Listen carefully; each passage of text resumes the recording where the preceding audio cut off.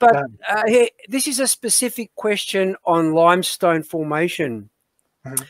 There are critics, and some of them are in the chat at the moment, who claim that this could not have been laid in turbulent water flow.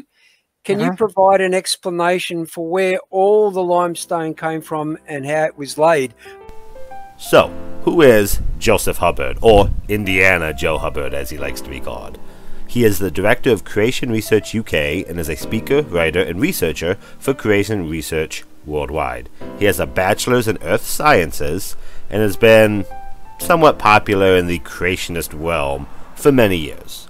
Yeah, so there's two things to comment on it. The first one is, where do we get the idea from that it's a shallow marine-based sediment? The other one is, what is a different or alternative explanation to how this limestone actually formed, right?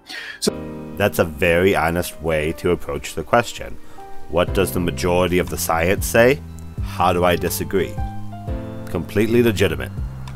So the first thing you have to look at is, well, we get our idea of a shallow marine carbonate sort of calciferous ooze, as it's called beautifully, from modern deposits. Right? We go out and we look, we find in the real world some of these sort of chalky deposits at the bottom of shallow seas, which are slowly accumulating small things called coccolithophores.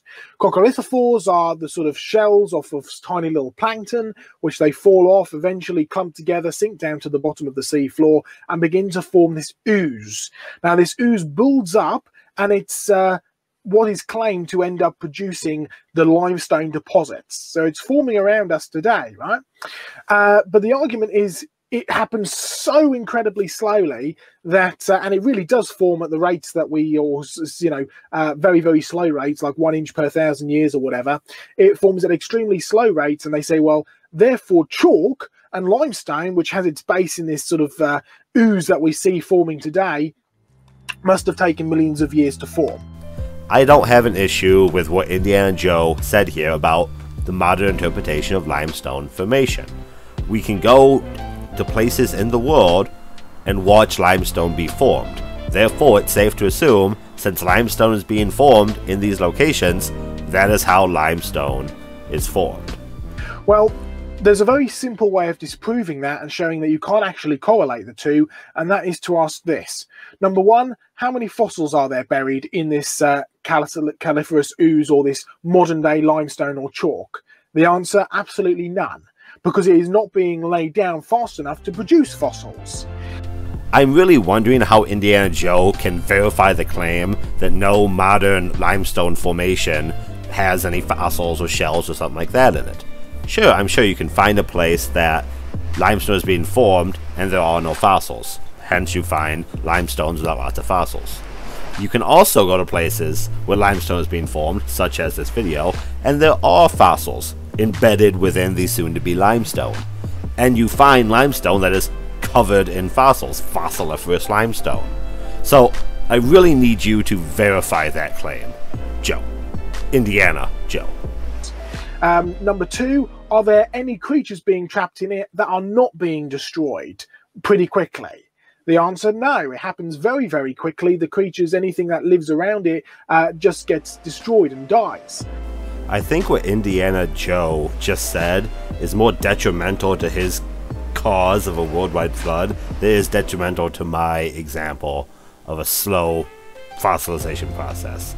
But besides that point, what he's trying to get at here, I believe, is since the deposition rate is so slow in modern limestone formations, you have a hard time making fossils of any variety, and limestone, of course, is full of fossils. Here's a fantastic example. This is an entire school of fish that has been, well, fossilized. So what did kill and bury this school of fish in the act of being a school of fish? Well, if you ask the experts, they would tell you something quick, like a collapsing sand dune. Could have frozen the fish in a matter of seconds, presenting a portrait of the fish caught in the act. They will also tell you that it's impossible really to tell what exactly killed the fish or how fast it happened. Scientists are open to many interpretations of what happened.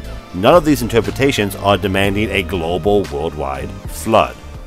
I would argue a global worldwide flood would be a bigger issue for the majority of fossils that we do find, which are individual examples, such as this fish here. How is the flood simultaneously going to kill everything that exists, but then capture one individual fish? Why does one fish die? I'm sure, is this fish a loner? We have many examples of one fish in a large span of area. Why did this individual fish die when schools of fish die over there? I say they're different interactions over time. You say one global flood did everything in the matter of, what, 40 days?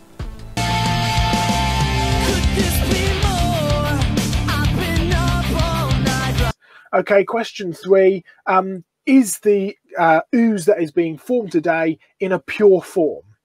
Because you see, when we go to the White Cliffs of Dover, it is pure chalk. There's no contamination. There's no sediment or muck or, you know, rotting stuff caught up in it. It's brilliantly preserved and it's pure. Wait a minute here. Question 1 and question 3 are the exact opposite. Do you want... Number 1, how many fossils are there buried in this califerous ooze or this modern day limestone or chalk? Or do you want... Okay, question 3. Is the ooze that is being formed today in a pure form? Because you can't have it both ways. The present of the key to the past fails because there are fossils, or the present of the key to the past fails because there aren't fossils. Joe, you're having your fossils and you're eating them too. Pick a side, buddy. He's bluffing! No creature would willingly make an idiot out of itself! Well, no, in modern day ooze scenarios, it's full of sediment and sand and fish poo and scales and all sorts of gross gunge, right? Why wouldn't there be fish poop all over the place if Noah's flood happened? That doesn't make any sense to me. Why everything that you're saying is a problem due to the White Cliffs of Dover being pure would be a problem for you as well, right?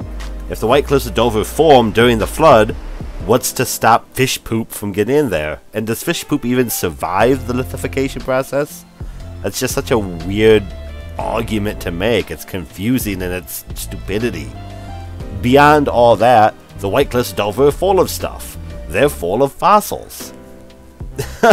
I mean, they have fish pots in them.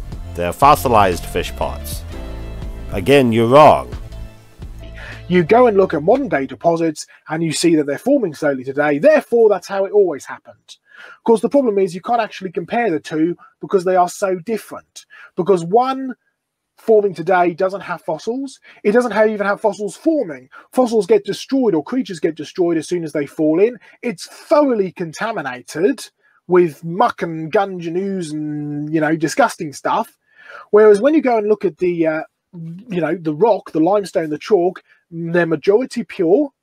They are full of fossils. They're all full of fossils which are pointing the same way, which indicates turbidity currents and flow. They are full of fossils which are turned upside down and are lying on their back, which shows that they've been transported. They're not in a life position. So clearly something doesn't match up between what we observe today and what we actually see in the rock record. Alright, let's go through the modern limestone deposit list here. 1. Modern limestone deposits don't have fossils. Well, no shit. Fossils take a long time to form. We wouldn't see that in our lifetimes. Although, in your model, fossils can form very rapidly, so technically shouldn't we see fossils in our lifetimes forming in these, or formed in these fossil beds? Oh, I guess that covers 2 as well. 3. In the slow depositional environment, the fossils will all get destroyed before they can become fossils. Yeah, sure. That's why fossils are so rare. But, as given before with the school of fish method, the rapid burial can happen via many different mechanisms. It's not the collection of the coccolithophore shells that's going to be burying these things necessarily. And now we get to fish poop. Somehow, fish poop disproves the age of the Earth. You just blew my mind. And now on to Indiana Joe's arguments. His first one is that the limestone that you see when you go to an outcrop is majority pure. I don't know where he got this information from. I couldn't find some aggregate study of all limestone that exists on the planet, but I was able to find, by Googling it very easily, a study in New Zealand of over 2,000 limestone samples, from which they discovered that almost half of the limestone they sampled was impure by definition, meaning 50 to 85% CaCO3 by volume. That's not very pure. The majority of the limestone out there is not White Cliffs of Dover pure. That's why limestone comes in such variety of colors. His second point is that limestone is full of fossils. How is this an argument for you and against me? I have no problem with limestone being full of fossils. The third point is this, again, uncited direction of fossils. Where does this come from? All fish and all limestone fossils everywhere have a preferred direction? Who measured that? I need a reference for this. And his last point is that fish are on their backs when fossilized. I don't even know what that means. I don't know how to address that point. It's so weird. I don't know which is worse, fish poop or fish backs. What's an alternative explanation then? Well, John Mackay, I believe, as you say, touched on it. I watched his interview that you did with him, and there certainly seems to be much more of a chemical process involved, something which most geologists have never actually considered.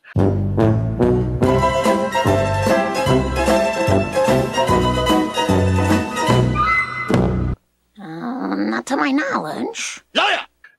Both myself and John have noticed that there are extremely important connections between microbes, bacteria, plankton, you know, little sort of multicellular, single cellular microscopic creatures, enzymes, chemical processes, and limestone formation.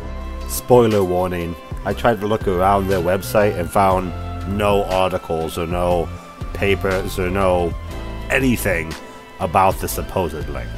And this is starting to reach the scientific papers, right? So we thought we need to do some investigation. We're both geologists. We come from a geology background. We know wonderful stuff about geology, but what we don't know too much about is organic chemistry, which is where this chemical process comes in. And a few people have touched on it.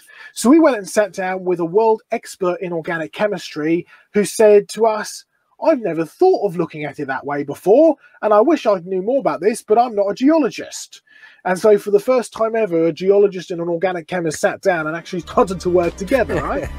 I'm going to throw Indiana Joe a bone here and say, you know what? This interview was designed for the layman, was designed for the people that may not know a lot of science to find out about interesting flood geology. So him not going into detail about this supposed conversation is acceptable for the interview. However, it would be nice if they would have posted a link in the description below the video to information on this supposed meeting of the minds, so that people who maybe do understand a bit more can dive in and learn something. But nothing is posted, and I tried to figure out what they're talking about here, this conversation, anything relevant, and I found nothing. So I guess I have to take your word that some revelation of geology and biology is going to come out of your conversation here, because I can't find anything. The extraordinary claims are not supported by extraordinary evidence. How are we taught from day one that rock formations are formed? The answer is from the bottom to the top. The bottom layer got there first, and the next layer settled on top, and the next layer, then the next layer, and the next layer, and the next layer, and so on and so forth. And there you get your wonderful geologic column from bottom to top, with the label of millions of years. First proposed by a creationist, by the way, Nicholas Steno. The problem is, everything we see in the world around us shows that rock layers don't form bottom to top, they form sideways. Say what?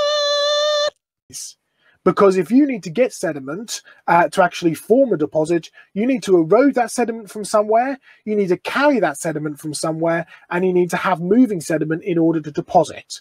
All of that requires water which is flowing sideways, carrying that slurry of stuff in it. Think about a beach, think about tides, think about rivers, think about deltas. The hell does it mean to deposit sideways? I know he knows what the law of superposition means, oldest on the bottom, youngest on top. Layers are flat for a reason, because they are laid flat. A river, sure, the sediment is moving to the side, but when the sediment falls out of the current and is deposited on the floor of the riverbed or whatever, it lays flat. The sediments don't, like, pile up like walls or so. I don't even know how to visualize what he's saying. It's such a weird concept. Like, we got fish poop, we got fish backs, and now we got vertical sediment deposition. I don't get it. I really don't get what he's trying to say here. Okay, scale that up, and you've got the perfect explanation for a stationary but moving sideways, so the particles are all suspended, moving at the same speed, carrying the limestone and the chalk along and depositing it as it's going, burying the creatures which are also traveling in the one direction. So limestone deposits are actually the result of mud flows of calcium carbonate during the flood, and then so the White Cliffs of Dover are like this multi-hundred foot tall underwater flow of super highly concentrated calcium carbonate that just stopped in Lower England and captured the fossils that it did. Apparently nothing else really, because there's a lot of fossils, but there's a lot of like shells that's not really full of fish. So it somehow killed all the underwater snails and mollusks, but anything bigger than that somehow didn't get caught up in this. Again, I'm trying to picture this like an underwater mud flow, which happens, right? But it's calcium carbonate. Have we ever seen that? Or is that like a only God did it once sort of event? And like for the White Cliffs of Dover, he like did a really tall version of it. Am I thinking about this correctly? Am I tell me what I'm doing wrong here? Because that's the more reasonable explanation. This giant, tall, massive wall of moving calcium carbonate in solution in the ocean. That's a lot more reasonable than when you go down to the Caribbean and see limestone actually being formed. That's the stupid one. It's the one we actually can go and touch, and this thing we've never seen before. That's reality. That's not how it works. That's not how any of this works. There's a lot more research to do about that. There's a lot more research to do into the chemical aspect of limestone. But simply saying we know it's a slow, gradual deposition doesn't work. The fossils go to show that. And if you want to try and match it up to any slow, gradual process, that is worlds away from anything that we see in the real world. I have to admit, Indiana Joe here is less of a dick, or seems like less of a dick, than some of the Matt Powells and what have you of the world. He does have a background in geology. I believe he firmly believes what he's saying. But his rationale, his level of evidence is so low that I find a hard time throwing out established science for his new argument when it's nothing more as presented here than just a story. Granted, I've said this already, this talk was not some sort of lecture, right? This was talking to a bunch of people on YouTube. There's no citations, no references in the original video. He's not trying to go in depth. But why couldn't you give me some reference? Why couldn't you publish a paper on your website? Why couldn't you do a bit more to verify your claim before you go out and say your claim? That's the thing that's lacking here. A more explanation would be nice. If it exists out there, I haven't found it, sweet. Let me know what it is. We'll have that conversation. Again, I'll give Indiana Joe Hubbard this. He doesn't come off like the flying prick that some of these other creationists have. So, kudos to you, man.